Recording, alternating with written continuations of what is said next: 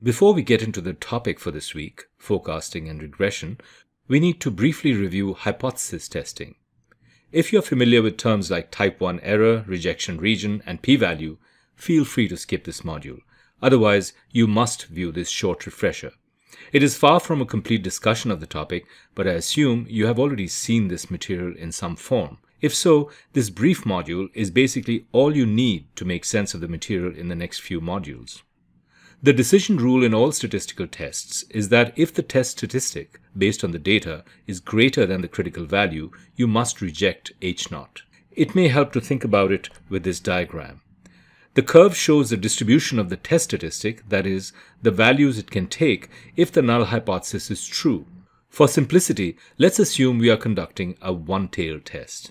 As you go from left to right, the value of the test statistic increases. If the value crosses a cutoff, which is the critical value, the test statistic will lie in the rejection region. That is, it will exceed the value that you would see if the null hypothesis were true. That would be a reason for you to reject the null. The area to the left of the critical value is the acceptance region. If the test statistic was less than that critical value, it would lie in the acceptance region and you could not reject the null. The rejection region is a really important concept. There are a couple of things you should notice about it.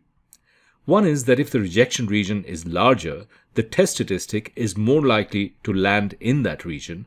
Therefore, you are more likely to reject the null hypothesis.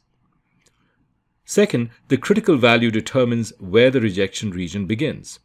As the critical value increases, or moves to the right in this case, the rejection region becomes smaller, so it becomes harder to reject the null. Third, the size of the rejection region, or the area under that part of the curve, is equal to the significance level, alpha.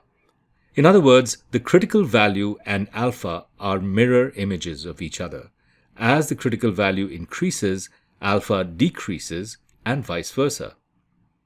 Finally, remember that alpha is the probability that you will make a mistake when you reject the null hypothesis and equals 1 minus the confidence level. So if the confidence level for the test is higher, the probability alpha of making a mistake is smaller and the size of the rejection region also is smaller. Therefore, as the confidence level increases and alpha decreases, it is harder to reject the null hypothesis. So you are more likely to reject the null hypothesis if you lower your confidence level, but you would also be more likely to make an error. In the real world, most people use an alpha of 0.05, but for your group projects, use an alpha of 0.10, as that will maximize your chances of rejecting the null hypothesis and finding a significant result. Let's put all this together. As the confidence level increases, the critical value increases, that is, moves to the right in this diagram, the value of alpha decreases, and the rejection region becomes smaller. This makes it harder to reject the null hypothesis. Got that? Good. Now you're ready for the punchline. The great thing about using Excel for data analysis is that you never actually have to look up a statistical table or critical value for any type of test. Excel calculates something called a p-value, which is a benchmark that you can compare with alpha. The p-value is the probability that you will see a test statistic greater than or equal to what you calculated from the data if the null hypothesis is true. On the graph, this probability is the area to the right of the test statistic. Think about what this means. The larger the test statistic, the smaller the area on the right, which means you are less likely to see such a value if the null hypothesis is true. That is to say, the larger the test statistic, the smaller the p-value, and the stronger the evidence against the null hypothesis. Therefore, you can think about the p-value intuitively as the probability that the hypothesis is correct. That is not, strictly speaking, the definition of p-value, but that's the implication. If this probability that the hypothesis is correct is low enough, you should conclude that the null hypothesis is unlikely to be true and you should reject it. But what is low enough? If there's a 30% chance that the hypothesis is true, should we reject it? What if there's a 10% chance or a 5% chance? We need a benchmark to compare with the p-value and decide when this probability is low enough. The benchmark we use is alpha, the probability of making an error.